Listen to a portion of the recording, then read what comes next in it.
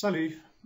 In this presentation I'm going to talk to you about the perfect tense, and this is part 2. If you've seen my previous presentation on the perfect, part 1, it was all about the verbs that use avoir as the auxiliary. In this presentation we're looking at some other verbs which use être, and we're going to look at reflexive verbs in the perfect tense. And again, you may have seen my previous presentation on reflexive verbs. So, although most verbs use avoir as the auxiliary verb, there are certain groups of verbs which use être instead. So, movement verbs, for example, the verb to go, aller, or to return, retourner, to enter, entrer. Verbs which include a change of state, for example, to be born, naître, and to die, mourir. And there's a list of common verbs that use être, and you can use Mrs. Vandertramp to help you remember which ones they are. So here's Mrs. Vandertramp.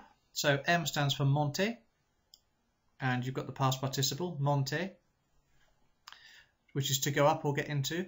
Notice that all of the être verbs need to agree with the subject of the sentence. So, for example, if you say I, and you're a girl, you would need to add an extra E to the past participle. So monter would be spelt with an extra E.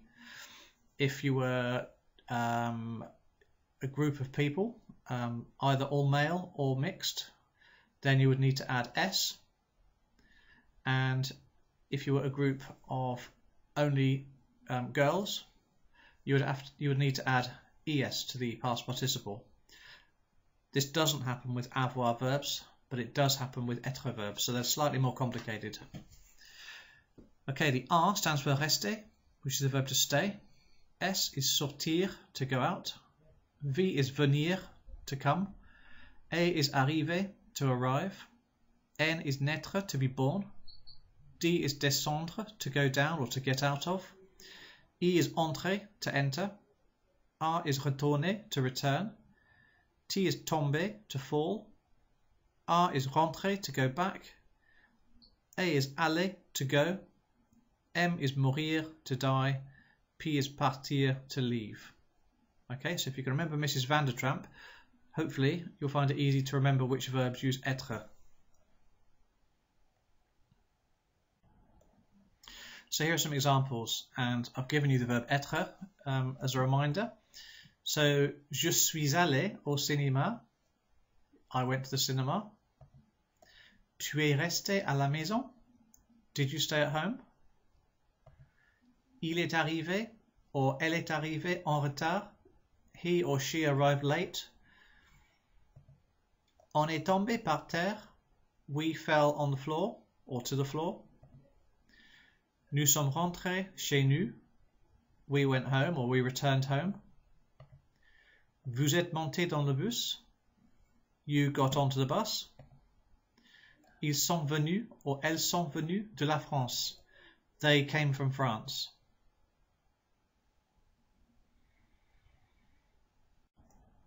Okay, so see if you can do these then. Pit stop test.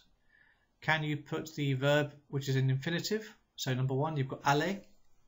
Can you form it correctly in the past tense, remembering to use être or part of être as the auxiliary? Pause the presentation, have a go, and then you can restart it for the answers. So number 1, je suis allé à la pêche. Je suis allé à la pêche. I went fishing. Number 2, ma mère est née en 1979. My mum was born in 1979. Number 3, nous sommes restés dans. We stayed in a hotel. Number 4, mes amis et moi sommes montés dans le train. My friends and I got onto the train. And number 5, mes parents sont retournés au même hôtel. My parents returned to the same hotel. Right, so just one other group of verbs which always use être as the auxiliary, that is the reflexive verbs. So they work exactly the same in the perfect tense as other verbs, but you've just got to remember to add the reflexive pronoun, which is in blue. So instead of je suis levé, you've got to remember je me suis levé, tu t'es levé, il s'est levé, elle s'est levée, on s'est levé, nous nous sommes levés, vous vous êtes levé, ils se sont levés. Okay, so same thing. The verbs in the past participles have to agree. So vous vous êtes levé with an S or an ES, ils se sont levés with an S or an ES, and so on. Okay, so let's just test yourselves on that. So I got up. The verb to get up is se lever. So pause the presentation, have a go, and then restart for the answers. 1. Je me suis levé. I got up, male or female. So if you're a girl, you have to put the extra E. Number 2, we had a what? Nous nous sommes lavés. So it depends whether the we is a mixture of boys and girls, just boys, or whether it is only girls.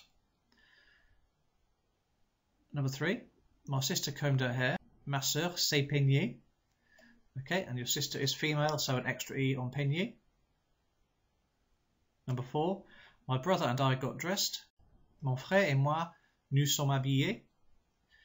Okay, remember my brother and I, that's like we, so we're going to use the nous form, and the reflexive pronoun for nous is nous. So mon frère et moi, nous sommes habillés, and because it's a mixture or only masculine, plural, you have an extra S on habillé. And number 5, they woke up. Either ils se sont réveillés or elles se sont réveillées, and extra S or an extra ES. Okay, if I were you, I would watch that video again. It's not the easiest tense to understand, and also refer back to part 1, the avoir verbs, and I hope that's useful. Don't forget to subscribe and you'll get future presentations. Merci bien, au revoir.